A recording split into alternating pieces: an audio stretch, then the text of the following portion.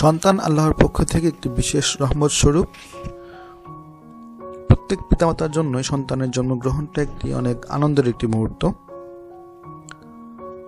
আমাদের সমাজে এমন কিছু লোক আছেন, এমন কিছু পুরুষ আছেন যারা সবসময় পুত্র সন্তান চান এবং কন্যা সন্তানের জন্মগ্রহণটাকে তারা অপমানের কারণ হিসেবে মনে করেন।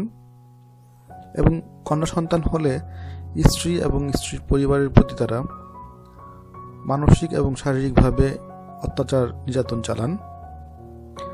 আজ আমরা এই ভিডিওটি দেখব প্রকৃতপক্ষে কন্যা সন্তান অথবা পুত্র সন্তান জন্মদানের জন্য দায়ী কে।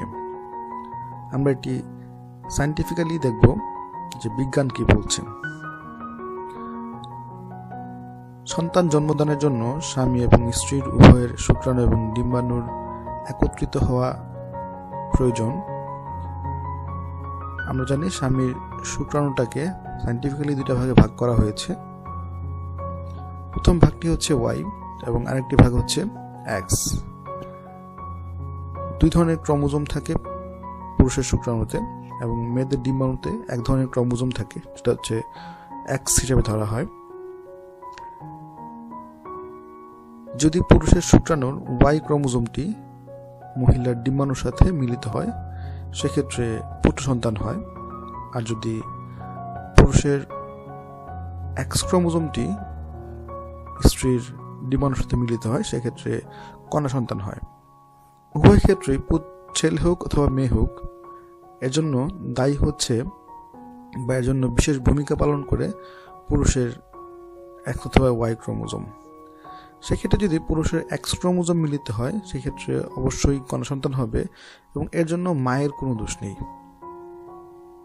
কিন্তু আমরা দেখতে পাই আমাদের সমাজে পুরুষেরা কন্যা সন্তান হলে মায়ের উপরে অত্যাচার চালান শারীরিক এবং মানসিকভাবে, যেটি খুবই ঘৃণিত একটি কাজ। আর বর্তমান সময়ে নারী পুরুষ সবার অধিকার সমান, যেটা ইসলাম নারী পুরুষের অধিকার সমান দিয়েছে।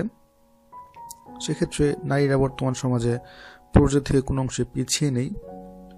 সো যারা এই কাজটি করে থাকেন, কন্যা সন্তান হলে শুধু মাকেই দোষ দিয়ে থাকেন, আশা করব তারা ভিডিওটি দেখে বুঝতে পারবেন যে কন্যা সন্তান হলে মায়ের কোনো দোষ নেই। যদি কাউকে দোষ দিতে হয় সে দোষটি পুরুষের এবং পিতার। তাই আশা করব ভিডিওটি দেখে আপনাদের যাদের ভুল ধারণা ছিল ভুল ধারণাটি ভাঙবে। এবং আমি আবারও বলছি, নারী পুরুষ উভয়ই সমান।